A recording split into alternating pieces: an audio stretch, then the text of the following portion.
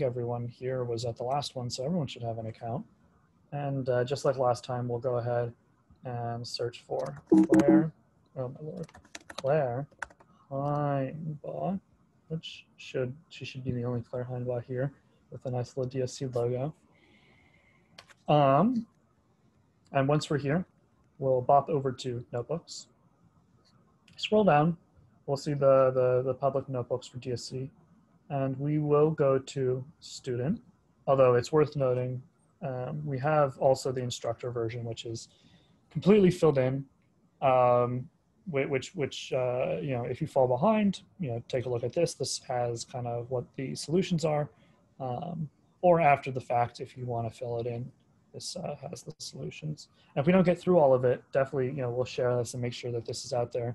And we're recording, so we can definitely put this up on the YouTube and, you know, on the YouTube page, and people who weren't able to make it can check it out in that asynchronous format. So we will go to the Sociology, History, Linguistics lesson, and we will click copy and edit. Take a second to boot up the session. But we should then see that we have our clean notebook, right? We've copied the notebook there, and we have our own copy to be working with. You can rename it if you'd like. I won't. So we're in Kaggle. We have this kind of environment. It's a little strange if you're not used to the notebook format, but the most important things is we're dealing with some files over here that I've included as part of the notebook. And this is where everything will be outputted. This is our output directory, and this is called our input directory. So we have text files. And if we click on these, we can see the names of all these different text files. They're .txt files, so they're just plain text. And it's actually 21 blogs that are collected in, oh gosh, it's like the British English language corpus or something like that. That's where I pulled it from. I can share that link after the fact. But we have 21 blog posts. I thought this would be kind of a cool corpus of text to approach for this lesson. So lesson goals, the idea is we want to be able to read in some text data into Python here, into our environment. We're going to use a heck of a lot of libraries, right? A lot of this stuff, you know, people have already solved these problems. You know, why reinvent the wheel? So we will leverage a lot of libraries that will make the coding process a whole lot easier. And then we're going to use some very basic natural language processing, NLP is what I call it, or what people generally call it. But it's natural language processing techniques to extract some key information about these blog posts that we have. And the final product, hopefully we get here, is this nice little plot where we can see kind of these, you know, these phrases, right? May 2010, these phrases that kind of co-occurred at high frequency, and we can see the count in a given blog. So hopefully we get here. This is a nice little result, and definitely it's really easy. The code is really easy to kind of manipulate and extend so that you can make other cool visualizations with this data.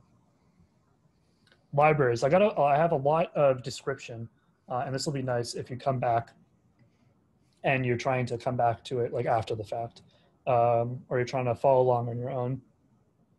You can read along through this description, but it's basically what I'm going to say. We're going to bring in a bunch of libraries, and I've already done this for you. There's nothing to fill in here, but Pandas is a data manipulation library. It's really nice for what we call rectangular data. It's in a tabular format, right? So we have variables in columns, right? So we have these columns and we have rows. Rows are our observations, and the columns are what we call variables. We bring in a bunch of different stuff from NLTK. NLTK is the Natural Language Toolkit. It's a very comprehensive library for natural language processing in Python. And it implements a lot of different things that we're going to use, right? So from the corpora, you know, in NLTK, we'll bring in stop words. From you know, this grouping of functions, we're going to bring in this function, and so on. We bring in a couple of libraries that actually ship with base Python. So string, collections, glob, CSV, these are going to make it a little easier to interact with some of the different things. We won't have to implement them ourselves. We'll just leverage these libraries. And then we have a couple of plotting libraries, matplotlib and Seaborn. So you're going to want to go ahead and run this cell. Make sure that we bring in all the requisite libraries, or else the code won't run later on. If you get an error later on that's like, what is this library? What is pandas? Or what is, what are these different things that we're bringing in? It's probably because you forgot to run this. So really make sure that that runs. It should take a moment. And then once the square goes away here, it's run. And I have some extra information about the libraries if you want to check out the documentation later. Definitely, if you want to look at anything, Pandas has really nice documentation, really has a lot of tutorials. It's well documented, and Pandas is a really good library to read up on. I have a couple of additional elements here. You're just going to want to run these. You don't have to interact with these in any meaningful way. I wrote a function here that's going to wrap something from NLTK. There's a function in NLTK we want to use, but it doesn't quite do what I want it to do for this lesson. So I changed it a little bit. You don't need to worry about it. We'll use this, but no real reason to worry about it right now. We'll talk about it when we do get to it. So make sure to run that. Make sure that it does run, that you don't get any output here, right? I didn't ask it for any output. I just told it, please define this function for me. Python does that. The function exists in our working space right now, but we don't need to really worry about it. And the last thing I have here won't make sense now. It won't make sense until we start talking about some pre-processing, but go ahead and run it, and I'll come back to this later. So this first section is reading in text files. So make sure you've run these initial 3 cells. That's pretty important. You can see if they've run, right? They'll have a little number here that shows the order in which they've been run. So we can see all 3 of them have been run. That's important. They'll be important later on, and you'll get weird errors if you don't run those. So this first section is very simple. We're just going to read in the data, and the data is over here. Just because we have it in our Kaggle environment doesn't mean that we have it actually in this Python environment in any meaningful way that we can actually interact with. Right? It's important that we have it in a very specific format, or else Python will get really angry with us. So in order to have it in this correct format, oh, Pinar just joined. Pinar, we just basically navigated to Kaggle, looked up Claire Heinbach, and then made a copy of this Sociology student version. And so we just started, so hopefully you're able to catch up a little bit. But we've run those initial cells, and now we're going to bring in the data. The first thing, you don't change anything about this cell. We'll just run it and make sure that you kind of see a bunch of these text files, right? This right here, the idea is that we're using this as validation. We want to make sure we see these text files in our environment. If we don't, there's a real problem. You shouldn't have a problem here. Because you copied my notebook and I included these text files as additional material, you shouldn't have a problem with that cell. So, right, run that cell. Make sure that you get this output. It doesn't need to be exactly this, but make sure you do get an output. That is important. Moving along, this is just kind of, this one here is really just a quirk of Kaggle. You have to kind of be a little extra careful because Kaggle is a little strange about how it deals with its environment. You'll see kind of how I have this set up though. This is the first cell that we're actually going to edit. And I have some additional information here. But what we want to do is anywhere there's a to-do, right, a comment that has to-do, right, on that line, we're going to need to change something. So we're going to need to fill this in, right? String, it doesn't mean anything right now. We need to put in our own string. So go ahead and create a string. And this is a little complicated, but we'll go. The string is what we call a file path. It's going to show us how to get to this directory over here to grab these text files. And so what we'll do is go Kaggle and make sure that these are backslashes, not forward slashes. We'll go to input, right? We see that we need to be over in input. And then we'll go to text files. We can see that this thing right here is named text files. This last bit is a little particular to what glob is doing.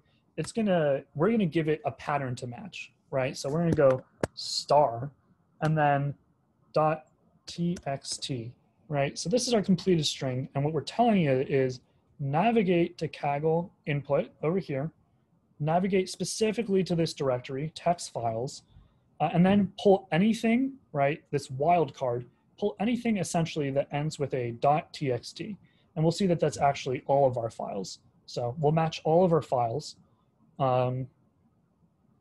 And I'll keep this on screen, right, because this is a little confusing, but make sure that you have your backslashes and that you include this asterisk. When you run this, shouldn't have any problems. It should save that variable file names. And then to validate, right, that this worked correctly, we can go ahead and add right to the left of this to-do statement. We'll go ahead and add print file names, right? We're just going to print this variable, make sure that we captured the correct files. And we run this cell, we should see a list, right? That's what the square brackets indicate. So you should see a list of all of the different files that we have, right? There's file 1, there's file 2.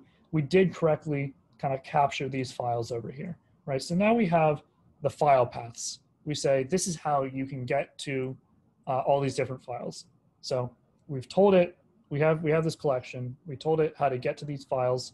We're now going to leverage these file names that we've grabbed, right? We're going to go through them, and hopefully everyone's doing okay. But we're going to go through them here, right? And we're going to do an operation for each one of them, right? That's we're going to use a for loop here, and we're going to do something for each one of these file paths. We'll go in, we'll use that file path, we'll open up the file, take the text, read it into Python as a string, and then save that. And we're specifically going to save it into this list here. It's an empty list, but we're going to populate it, right, with each one of the files in its string representation. So we're going to go ahead and delete this pass statement here. And make sure you're indented. We need to be inside this with statement. So we'll make sure that we're properly indented here. There we are. And we'll go ahead and fill in with file strings, right, strs dot append. We're going to tell it to stick something on the end. Append is placing it at the end of this list. And make sure that you match this to this, right? We're trying to stick it into this list. So these names have to match. What are we appending? We're going to append, essentially what we're doing is we're going through each one of these, opening them up, right? And then we need to read the contents in each of the files, right? So we'll go file.read. And it's important that you use specifically a dot here. What this is saying is from this file object, we're going to use this method that belongs to the file object to pull out that text data. And we know that these are .txt files, so we can pull them out as strings. Right, so the completed statement here is, we'll iteratively add each one of the files, right, using append. We'll iteratively add the string representations to our list. And if you have that completed statement, we'll go ahead and fill in, right, we have a to-do here. We'll fill in with a nice little print statement for validation's sake. And you're kind of seeing my own style here for coding. I like checking each step of the way, right, that it worked. I think this notebook format is really nice for that. You get to kind of check things without having to worry too much about your output getting really complicated, right? So then all we'll do is print the length of file strings, right? Oops, we're gonna wanna make sure that file strings is inside of that length, right? So we'll print length of file strings. If we run this block now, we should get 21. There are 21 blog posts over here. We should get 21. If you're having problems, you know, it's a small enough group that go ahead and speak up, or, oh, and I forgot to talk about this, but hopefully it was put in the chat at some point that if you're having any problems, you can email, Claire, would you mind throwing that in the chat if you haven't yet? It's a sound. Oh, okay, good. Sorry about that. If you're having problems, go ahead and email that email and just take a screenshot and they should, Claire and Sasan should be able to help you out, right? But so at this point, we filled in this block. We have supposedly read in all of our files, and they've been captured in this file strings list. And we have 21 files, right? Or the length here is 21. So we have 21 different strings representing each one of these files. So we finally pull it into Python. And a good thing here now to do, and this is actually quite important, is make sure they came in exactly as you expected. So we're going to print out a little bit more. We want a little bit more information than just we have 21 files. We want to make sure that those files look exactly like we want them to, right? So let's look at file strings. We're going to index it. We're going to look at the very first element of file strings, right? So we're 0 indexing in Python. That means that the first element is at 0 instead of 1. And from that first element, we're going to further index. We're going to go from 0 to 500. What does that mean? We want the first 500 characters of the string, right? So the string is some large character representation, and we want just maybe the first 500 characters, just to make sure that it actually does look like we expect it to. And what we should see, if we do that, is the very beginning of what looks like a blog post. And we'll notice that there's some spacing stuff, right? We have these new line characters, but it does look like we would expect. It actually looks like a blog post. It has a title, and then it goes to the content of the blog. So what we should see when we look at file strings, when we look at the first blog, and we look at the first 500 characters, we should see something that makes a lot of sense here. It's possible that your files got flipped around and you're looking at a different blog instead of this fermentation, the daily wine blog. I don't think that's likely, but don't worry if you see a different blog. Nothing here changes. It just means that something got flipped around for you and you're seeing something slightly different than me. As long as you see something that looks like a blog, you're doing really well. So we have one last thing to do for pulling in the files. And this one's a little, was it? Oh, yeah. No, I'm pausing just in a moment.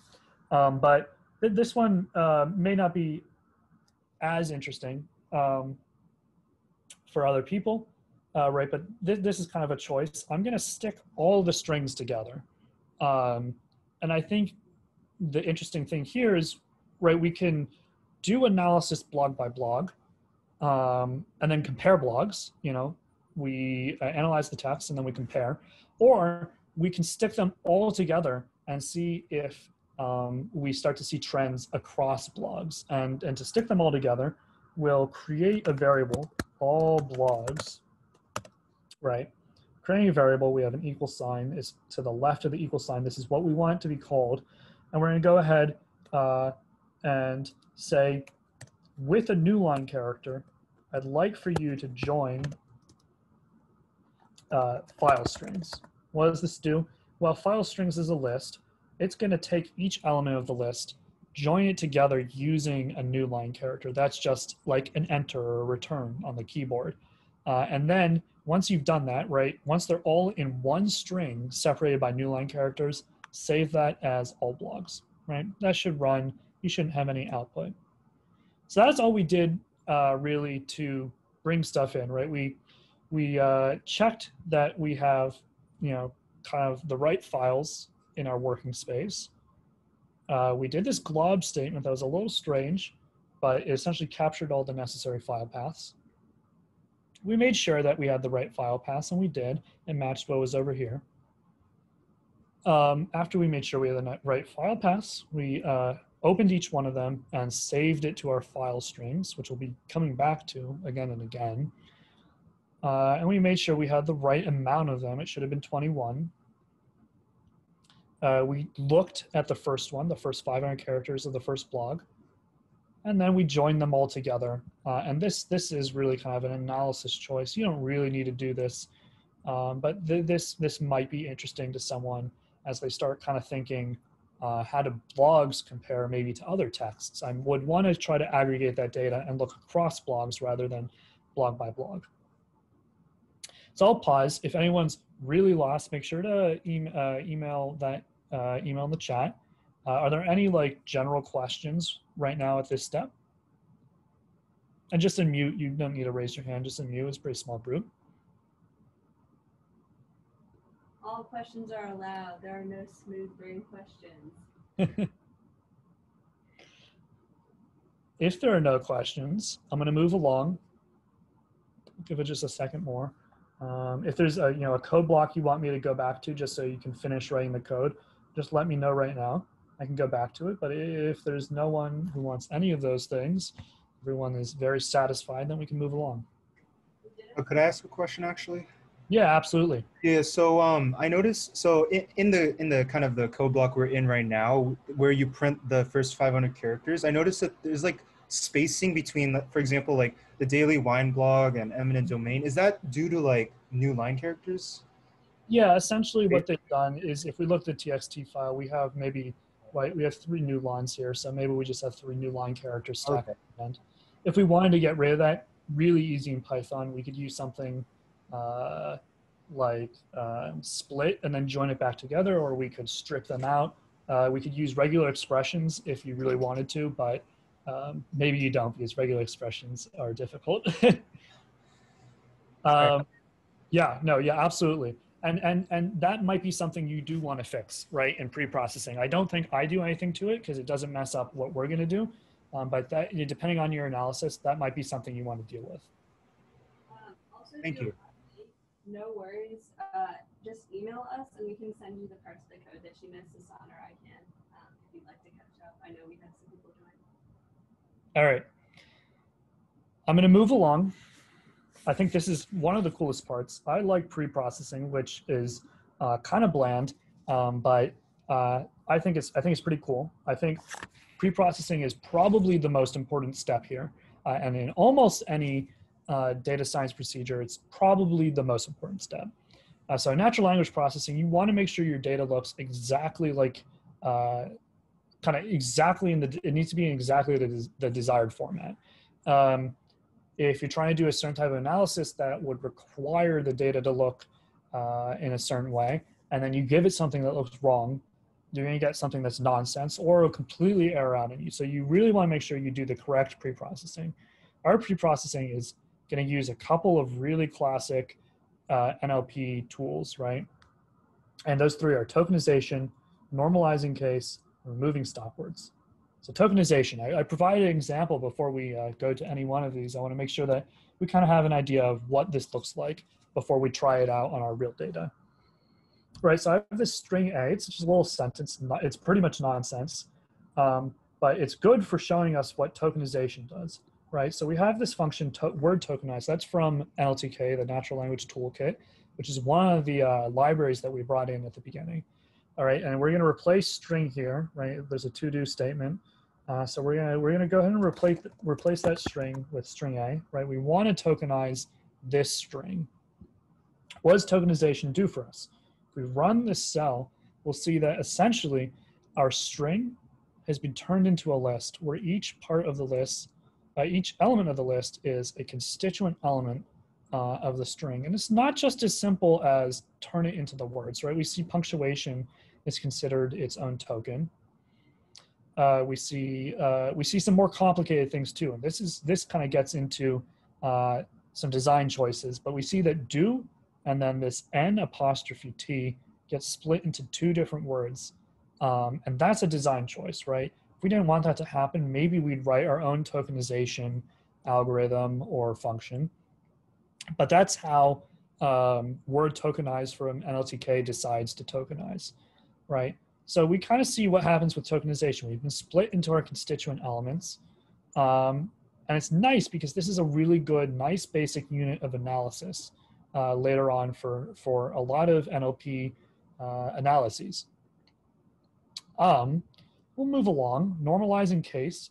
This one's really intuitive, right? We have a word hello, and we have also hello in string C, right? String B and C are the same word. Because of this capital H, Python's going to be really picky and tell us that these are 2 different words, which is intuitively not correct, right? With a word like hello, we don't want to differentiate hello with a capital H or hello with a, with a lowercase h. If someone happened to stick a capital L in there, it still should be the same word. So when we do our analysis, and this is another design choice, right? Because if, we would lose information when we normalize case, right? Apple, the company, capitalizes the A versus Apple, the red object that you would eat, does not capitalize the A. You lose information if you normalize case there. So sometimes it does matter. In our scenario here, we're making the simplifying assumption that it really won't matter that much. And you can relax that assumption and do more, more refined things. But we're going to go ahead and say that these are the same word. So if we run this block, there's nothing to fill in here. If we run this block, we see that as they are string B and C, are they equal, right? With this equal, are they the same? No, they're not the same. But if we go string B dot lower, right? We say we have this string object, string B, and we want to make it all lowercase. We just go dot lower. And if we do that to both strings, then we see, right, we print it out. We see that we get a true. Yes, they are now equal. Python considers them equal. That'll be important when we're putting together counts for words, right? If we count the number of hellos and these two are different words, we'd be a little sad. We're not doing an analysis where it matters that those are different words. And so the last step here is probably the least intuitive, right? It's called stop words. Stop words are these words that are not really indicative of the text that you're looking at. If I look at any text, I'm going to see a lot of, any English text, I'll see a lot of, A's, right? Or these, or ors, I'll see a lot of these different words that the text share that are just in abundance. And they don't tell me anything about the text. We'd like to remove those. So stop words, right? This is something we brought in from NLTK, and we're telling it we want English words, right? So this is a corpus from NLTK that we're now going to leverage. It's a corpus, it's a collection of words. We're going to leverage it, and we're going to just go ahead and check out, what are these words that they're deciding to call stop words. So we'll go ahead and put bounds in here, right? We're going to slice it. We'll look at from 0 to 10. What are the first 10 stop words in NLTK's English stop words corpus, right? It's I, me, my, myself. These words are not particularly indicative of a certain text. A text about firefighting, a text about cats would both, share these words in abundance. And so they're not particularly interesting. We want them to go. We want them gone. So we have our three elements, right? We have pre-processing, we have tokenization, we have normalizing case, and we have removing stop words. And we have a very basic understanding of what each of those is going to do for us. We're going to define a function, right? That's going to take in a string. It's going to take in some desired stop words. And then it's going to apply our pre-processing. It's going to normalize case on this line. It's going to tokenize. And then it's going to remove our stop words. And this is going to be nice, right? We define as a function here, but we could make it arbitrarily complicated. We could add in different elements of pre-processing. As long as it's in this function, we can then apply it whenever we want. We can update, and it will be easily applicable. It's much nicer than repeating this code over and over and over again. Right, so the method that we're going to fill in here, in this capital method, there's a to-do, so we need to replace something. We'll go ahead and just stick lower, right? We want to normalize case to begin with. That's the first thing we want to do. Next, we have a to-do on the next line too, right? What's the next thing that we want to do? Well, we want to stick a function in here, and that's word tokenize, right? And with word tokenize, we give it our lowercase string, right? We pass that to the function, and it's going to give us back a list of tokens, right? And we're going to save that in string tokens. So we passed it, right? We made it lowercase, we've tokenized it. After we do that, removing the stop words, it's a little bit more complicated. We'll create an empty list that's going to hold our final tokens. Those are the non-stop word tokens. And then we'll go with a for loop. We're going to iterate through the tokens that we currently have, which is just string tokens, right? str_tokens. And we're going to do something, right? For each token, we're going to look at it and we're going to say, is this a stop word? Is it in my collection of stop words? If it's not, keep it. If it is, we don't want it, get it out of there, right? So let's replace this pass. And to replace this pass, we're gonna go ahead and say, if the token that I'm looking at is not in the stop words that you passed to me, right? We gave it some stop words and we're looking at tokens. If the token's not in the stop word list, right, we're good. Let's stick that in our final tokens, right? We'll go final tokens.append, we'll stick it on the end, and we're gonna stick on that token that we're looking at. So the token passes the test, it's not in the stop words, please put it in my final tokens. And at the end, right, we'll just, let's go ahead and do the last to do here in this function, then we'll like talk about it a little bit more just to make sure that we have this all set to go. We'll go ahead and return out those final tokens, right? So this is the list of tokens that doesn't contain stop words. It's been normalized by case, and they're tokens. They're not just one long arbitrary string that's hard to analyze. They're broken up into easy to analyze chunks, right, into our tokens. So this block here, this cell, had a lot of different things that we had to do, right? A little complicated. We'll stop here for a second. Make sure it runs. If it does, it's going to stick this function into what we call our namespace. It exists and it's waiting for us to use it, right? We've told it that this function exists and we'll use it later on. But we'll stop here for a second, make sure that everything runs well. This is one of the more complicated blocks. So I really want to make sure that we are able to define our pre-processing. And if there are any questions, shout them out now. If you were wondering what I was doing, no stupid questions, ask them. Yeah, so we'll stop here for a minute. If no one has questions, I'll probably just ramble.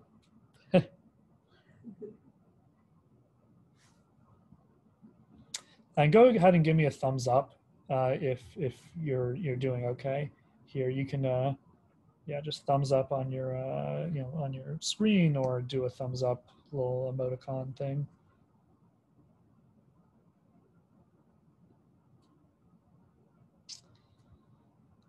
Looks like in general we're doing pretty well. I'm going to move along, right, so that we can try to get through most of this. So we have this pre-processing function. It exists in our namespace. It's just being waited. We're just waiting to use it, pretty much. Python's waiting for us to do something with that, right? So first, what we're going to do is create a list of stop words, right? This doesn't require you to fill in anything. I know there's this all caps part, but that's actually what we way up here, what we defined, what I defined for you.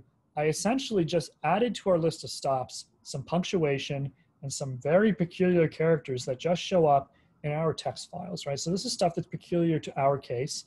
And depending on kind of what your use case is, you might have to add stops. That's easy. Just make a list of new stops. You just type them in, figure out what they are, type them in, and then add them to the NLTK classic English stop words, right? And we have that captured in this variable stops. Those are stop words, right? We need to now instantiate a list to hold all of our tokens, because it's not just one list of tokens. It's actually going to be a list of lists, right? We're going to have a list for each blog, right? That's going to be all the tokens for that blog. And then we're going to have one of those for each blog, right? So it's a little confusing, but what we're going to want to do is replace object here just with open close brackets, right? An empty list that's going to hold the output of this for loop, right? We're going to go ahead and iteratively add things to this list. Once we've done that, we're essentially going to go through each one of our file strings. We're going to apply our pre-processing. So this function here is just the function that we defined up here. All right, we'll go pre-process. Make sure you spell that correctly. Python will get very angry with you if you don't. We're going to save that in process blog, right? So we'll pre-process the text, and we'll make sure that we do that, right? File strs at, right? We're going to access the ith element, right? Go through one by one, access that element, and we're going to pre-process that using the stop words stops, right? We ask for 2 arguments up here. We have to give it 2 arguments down here, right? So we give it the string and we give it our stop words. And the only thing then to do, right, after we pre-process the blog, we'll take this pre-processed blog, processed blog, and we'll stick it into our each blog tokens. We'll append it in, right? So this is just going to be processed blog. Pre-intuitive. We go one by one. We pre-process it. We have a processed blog post. Stick it in this list, right? It's a nice intuitive process. We've been doing the same kind of thing over and over. We have a lot of for loops, right? Because we have to do it for each blog that we're dealing with. If we go ahead and run this, we shouldn't see any output yet. All we've done is create, some variables and then stuck things in those variables. The variables are saturated. They hold the things that we want them to. To make sure that everything worked correctly, we have to go ahead and look at what each blog tokens holds, right? So we look at each blog tokens. We access the first element, at 0, right? We're 0 indexing. And we go from 0 to 50. That means I want the first 50 tokens of the first blog in our blog tokens list. So if we run this, we'll see these tokens that, that we had previously. We haven't done a perfect job. We still have some tokens that perhaps we don't want to have, right? I don't know what these are. I don't know how they got through. So we didn't do a perfect job, but we did an okay job, right? And we kind of pushed out enough of these stop words that we should still be able to kind of get some good results from our analysis. I'll pause here because we did do a lot of stuff in this block. But we should see some kind of output that looks like this. If it doesn't look exactly like mine, that's fine. If it's a different blog, that's fine. As long as you get some kind of thing that looks like essentially a list of tokens. That's what we want. And definitely this part here, applying the pre-processing, a little tricky, not too bad. So as long as we got through these blocks, okay, no one is having catastrophic issues, absolute malfunctions with Python. It's not yelling at you too much. We have one problem. Okay, yeah. At some point you can just keep on, you can pause at some point. Should I pause now? Sure. Okay. Should I just pause and let the problem get fixed? Yeah. All right. I had a question and a quick interlude. Yeah. What are some applications of natural language processing? When do people use it in real life? Yeah, so natural language processing is used for all kinds of things. In particular, I think some of the coolest applications are in the political sciences, right, in international relations. We have this abundance of internet, Twitter data. Twitter has a really nice, accessible way of getting, tweets. It has a nice, what we call an API, app program interface, that will let us grab tweets from Twitter. They'll give us their tweets, and then we can use them for research, right? So we'll grab a lot of tweets. We'll do natural language processing, right, because we have text data, and then we'll pull out some quantitative results, right? We could have gone through and hand-coded those tweets, but if we're going to look at 100,000 tweets, it's a little clunky. So in natural language processing, it's a lot of these machine learning, neural network kind of models, right, where we can start saying quantitative things about data that is, by nature, qualitative. And that's one of the coolest things about natural language processing. So I can say, how polarized are the things about different events. I read an article just a couple weeks ago about how polarized is the conversation on Twitter after mass shootings, right? That's a very relevant topic. How do different people talk about the same events? How do conservatives and liberals talk about the same events? Are they calling to action, or are they just descriptively approaching the event? So I think that's a really cool application. That's a good question. Definitely look it up. NLP is so applicable really one of the coolest intersections between computer science and another subject and other subjects. So hopefully we can move along here. I want to make sure that we get to at least some of the analysis. This block, you don't need to change anything. As long as you've done everything correctly up to this point, it should just run. And then output the total number of tokens in all blogs. You should get a number that's very similar or the same. If we've done that, we can move on to some simple analysis. With the simple analysis, I wanted first introduce a couple of pieces of vocab. Right, so we have these two words, unigram, bigram, but they're really simpler than they look. Unigram is essentially this base unit. It's basically the words in a sentence, right? So if we have this is a sentence, that's just a nonsense sentence. Unigrams would be this is a sentence, right? We have these 4 unigrams in the sentence. What's a bigram? If we want to expand kind of our window of analysis, we'll look at 2-word units. And then we kind of capture a little bit more information, in the text, right? So now we have this is a sentence, right? Instead of just this is a sentence. And we get a little bit more contextual information here that gives us a better idea of what we're looking at, right? So bigrams are really nice for analysis.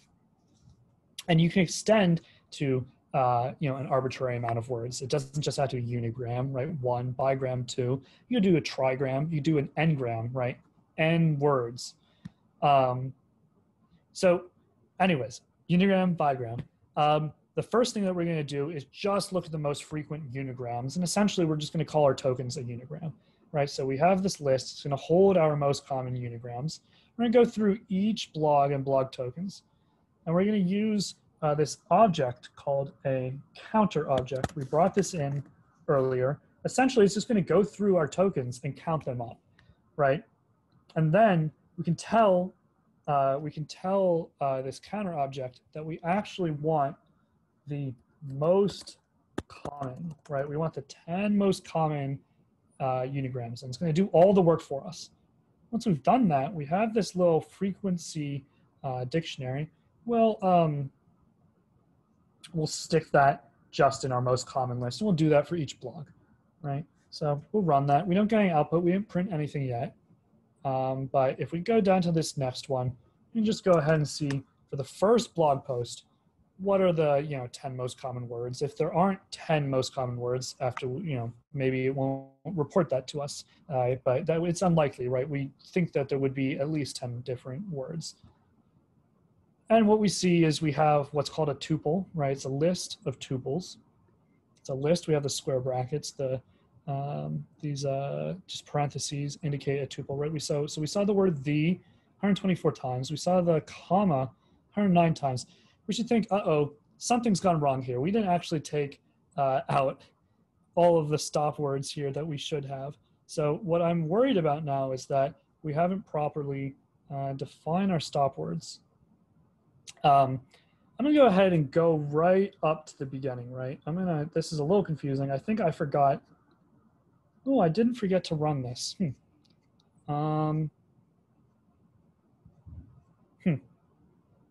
All right, we had some kind of problem here with putting together our stop words, but that's fine.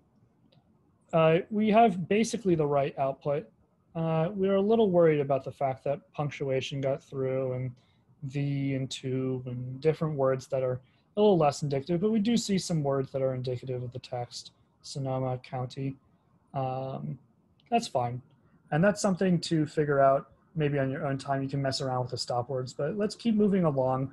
And this is something that I can correct and send back out the script so that you can follow along if you want to get something a little bit more interesting than just looking at these stop words. Let's go ahead and run this block. Nothing to change for yourself, but this is looking at all the blogs, and we do see that a lot of our stop words got through. So that's a problem, but that's something that I'll fix again and send back out the script. But this is really where it gets cool. We looked at just the most frequent unigrams. But we can also look at the most frequent or the most associated bigrams. You know, what are the words that co-occurred very frequently, more frequently than we would just expect if, you know, if we were just looking at a single document, right? So that's going to get rid of our stop words, right? That's like an extra level of insurance. If we just look the most frequent, we might see stop words. They happen very frequently. If we look the most associated, we're going to really start pulling out some meaningful pairs of words, bigrams. So we have a lot to replace in here. It's a complicated block, but we're going to start here, right? We're applying a frequency filter. We're telling, essentially what we're doing is telling this object that's pulling out our bigrams, we're telling it that we only want, you know, the X most, we only want bigrams that appeared at least as frequently as this number. What we choose here, you know, that's a little subjective again. I'll choose 3, right? 3 seems like a reasonable number, but you certainly could choose different numbers here, right? But we're going to essentially say if a bigram only happened once or twice, it's probably not that interesting. It probably just happened to happen. It isn't like they aren't necessarily words that are highly associated that we expect to see together a lot. Right, so we apply a frequency filter. We go ahead and do some kind of complicated things, right? This part is going to pull out the most associated. It's going to score them, and then it's going to pull out the 5 most associated. I'm going to go ahead and round those numbers. The code looks a little complicated. It's a little intimidating, but it's really not that bad.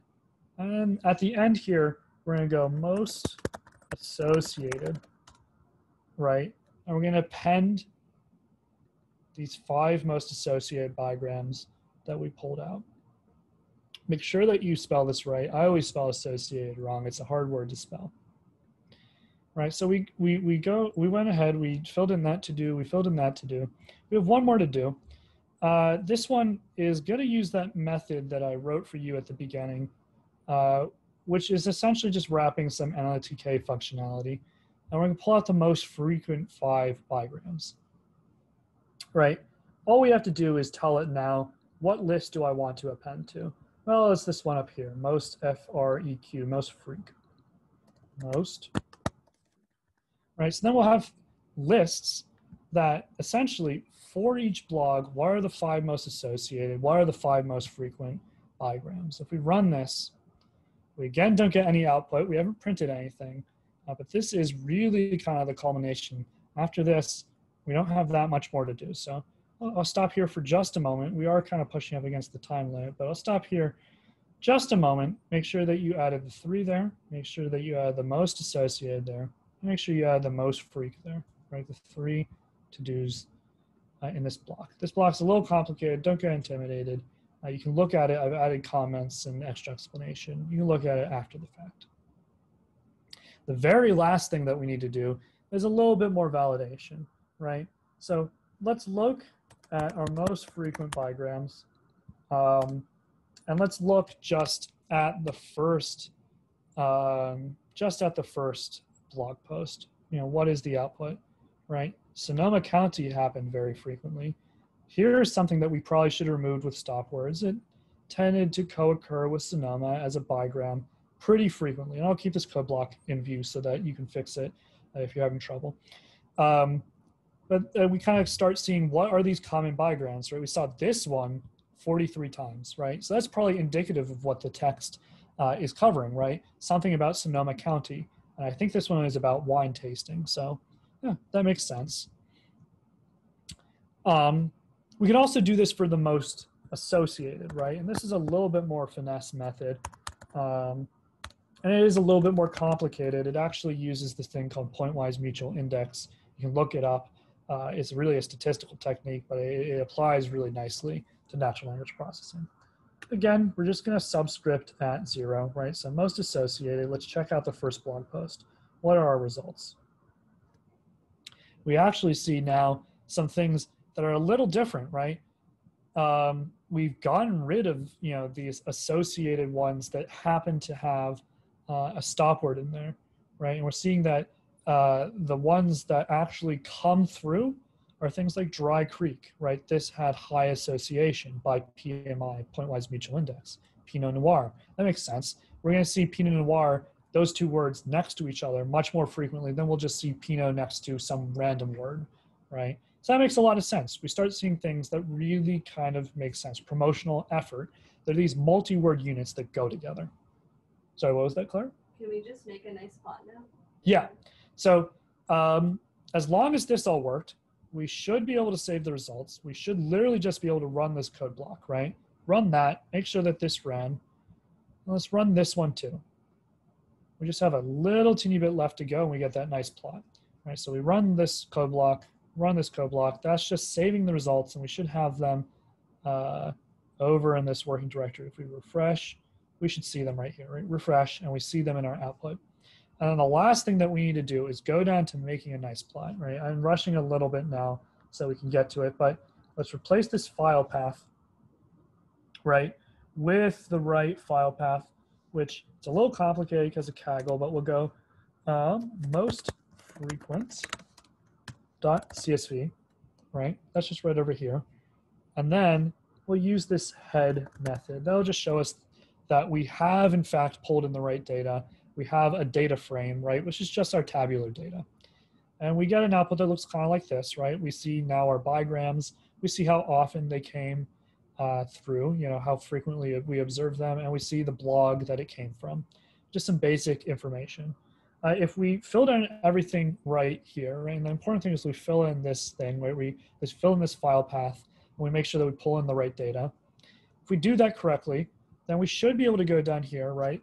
Tell it, I only want things from this very specific blog, which is this blog here. You can actually just copy it, and that makes it a little easier. You don't have to spell acephalus, which is a hard word to spell, if I'm going to be really real with you.